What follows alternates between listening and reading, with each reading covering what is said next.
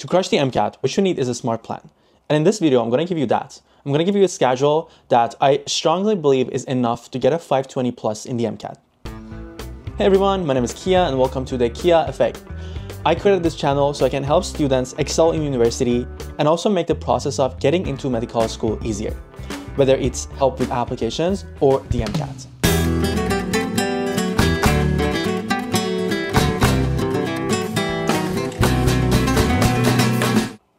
In this video, I'll walk you through a 3 to 4 months MCAT plan based on what actually works. If you haven't yet, please go and watch my video that I created about what resources are the best for the MCAT, as this will be a great complement to this video. Before getting started, I want to break down MCAT studying into 3 main phases. The first phase is the content review.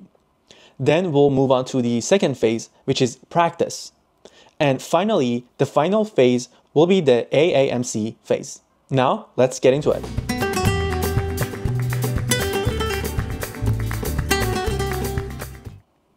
So here is the schedule.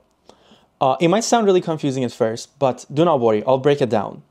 We're starting with the first phase, which is the content review. Then we'll move on to the second phase, which is practice. And then we'll move on to the third phase, which is AAMC.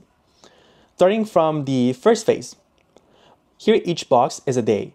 And as you can see on the left corner, I'm showing the number of the days. Also underneath, I'm showing the day, which is Monday, Tuesday, and Wednesday, and so on. Then inside each day, I'm listing things that I have to do. So let's start talking about the first phase, which is content review. In this phase, you need to review all the content that will be covered in the MCAT to cover all the resources. Just as a summary, in the left side, I'm including all the resources that will be used for this phase. You can see for the science sections to cover the topics in biology, biochemistry, organic chemistry, and general chemistry, I'm using Kaplan books. And to cover physics, I'm watching sets of YouTube videos that I'm also including in the description. But again, if you want to know more, you can go ahead and watch my video about what resources to use for the MCAT. Then for psychology, I'm reading over the 300 summary pages from Khan Academy for psychology and sociology. And finally, for the CARS section of the MCAT, in the first phase or first month of my studies, I'm using Jack Weston and 30-day guide to the MCAT. Again, a 30-day guide to the MCAT, it's not a practice set, so it's not an actual CARS practice, but it's more of a schedule created only for CARS. So here, based on my schedule for the first phase, I try to compensate all these 12 chapters of each into my schedule. So in the first day of my studying, I'm doing chapter 1 and 2 of organic chemistry, and I'm doing chapter 1 of biology. And I'm doing a couple of passages CARS. Then what I'm doing is doing biochemistry and general chemistry. Again, for biochem, I'll do chapter 1 and 2. And for general chemistry, I'll do chapter 1. Finally, the third day, I divided the 300 pages of psychology into a number of days that I want to do psychology. And it became almost 42 pages per day that I'm studying psych. So again, on the third day, you can see that I'm doing 42 pages of the psychology book. And for the physics, I'm watching the first video. In total, there will be about 12 videos for the physics. And as you can see, CARS is every day. You should really work hard to improve, as this is the section that takes the longest to actually increase your score. Then on Sundays, I'm doing some CARS passages, but I'm really taking the day off to refresh and hang out with friends to basically avoid getting burnt out. This first phase, which is the content review, will usually take you about 25 days, 30 days, but I'm going to give it 35 days just in case. Many of the times when you're just studying the MCAT, or perhaps in some days, you might not be as able to study as other days. That's why it's always great to have a few extra days in your schedule in case you couldn't cover everything, so you can cover it up. Now we've covered the first phase, we have a solid background about things and materials that will be covered on the MCAT. One advice that I want to give you right here is do not be greedy. You don't have to know everything about the materials that you studied. It's not a typical exam that you need to memorize everything and bring it down into the paper, as you're given the correct choice and you have to find it. When you move on to the next step, which is practice, you keep seeing all those materials again and again, and then you rehearse them, remembering all those materials. What I did myself when I was studying for the first phase, which is content review, I was reading the PDF of the books. I copied every section that sounded confusing to me and pasted it into a Google Doc. So in the end, or for any free time that I had and I wanted to review, I would just go over my notes and highlight those that I saw I'm still not understanding. Moving on to the second phase. Second phase is practice. Again, we do have the resources to be used. I highly suggest using UWorld. UWorld has psychology, chemistry, biology, and CARS questions. Also, if you wanted some extra practice for CARS, I recommend using the 101 passages from Exam Cracker. I try to do mini sections every day for my practice period. So for example, going to Monday, my first day of practice, I created a 60-question chemistry test. And after I'd done that, then I did 30 questions of the CARS from Exam Cracker. And the rest of the day, I went on and reviewed everything from chemistry to the CARS.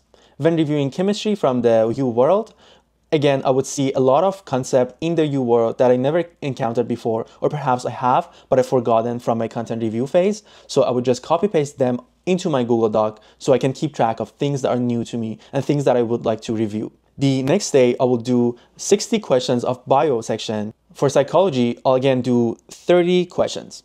So this is a routine that I would follow for days and days. As you can see, I change the number of sections and numbers sometimes. Like on Saturday, you can see I'm doing 60 questions of bio, 30 CARS, and 30 chemistry. But everything you need to do is right here in this section. In the practice period, it's also a great time for you to start doing full-length practices. Having full-length practices in your schedule is a mandatory thing. You need to get used to the MCAT setting. Once you're doing the full length, it's really important to maintain the same condition you'll have in the MCAT. For example, in your break time, do not go on your phone. Here also in the resources, you can see I'm mentioning all the full-length exams that are available and are used. In this section, I'm including Blueprint free MCAT. I'm using Blueprint first full-length, Blueprint second full-length, and AAMC itself has 6 full-length MCAT exams that are must do. The first full-length I can suggest to do is the Blueprint free. The first Blueprint, which is free, is not a full MCAT section. It's actually half the time of the MCAT, and it's just a good estimate of what place you're in, what are the things you are struggling with, and what are the things you have to work on to improve. I'll spend the next day, Saturday, reviewing my exam and also resting, and finally Sunday, again, review and rest. So if I scroll down and show you when my MCAT exam is, you see my MCAT is on Friday. So I'll try to keep all my full-length exams on Friday.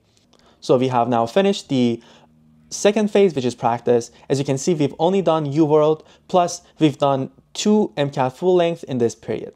One thing about Blueprint or any other third-party resources you use for full-length, they're not a good prediction of what you will get in your MCAT. So just keep this in mind. If you did really bad in your Blueprint, this doesn't mean that your MCAT score is gonna be that. It just means that you are improving your stamina.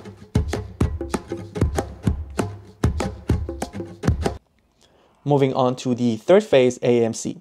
In this period, what I'm gonna do is only do all the AAMC questions that are available.